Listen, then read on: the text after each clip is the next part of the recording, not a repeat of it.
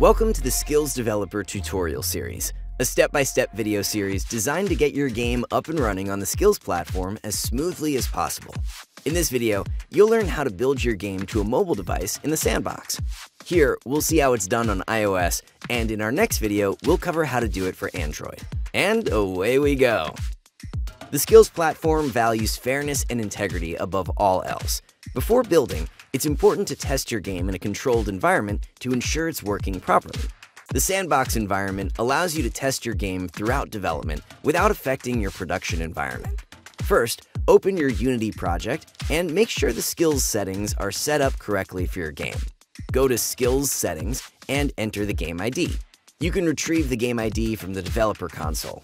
Select the Sandbox environment and choose the orientation for your project. Here, we'll use the portrait orientation. Before you build your game to an iOS device, you need to configure the external dependency manager. This will include Skillz-specific dependencies in your project. Go to Assets, External Dependency Manager, iOS Resolver, Settings. Click the Reset to Defaults button, then OK. Next, go to Assets, External Dependency Manager, iOS Resolver, install CocoaPods. Now that you've configured the external dependency manager for iOS, we need to configure the player and build settings. Go to File, Build Settings. Then click Player Settings. Select the iOS tab, then open the Resolution and Presentation section. Change the resolution scaling mode to fixed DPI and set the target DPI to 328. Open the Other Settings section. Make sure the Metal Write-Only back buffer and Allow Downloads over HTTP options are deselected. Now close the player settings.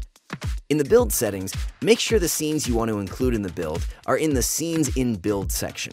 Your Start menu scene should be at index 0. Change the platform to iOS, then build your project. When the build is complete, a window will appear with your Xcode project build. To open your project in Xcode, it is important to open the X workspace file. Do not open the project with the Xcode project file. Once the project is opened in Xcode, you'll need to connect a device and select a profile. Then build your Xcode project. Now your game should be running on your iOS device. Well done! Congratulations! You're now ready to test your game's functionality. If you run into issues during the build process, refer to our documentation for more detailed instructions. Just follow the link in the video description below. In the next video, you'll learn how to build to Android. Or you can skip ahead to the last video to learn how to build your game to production and upload it to the Skillz Developer Console. See you there!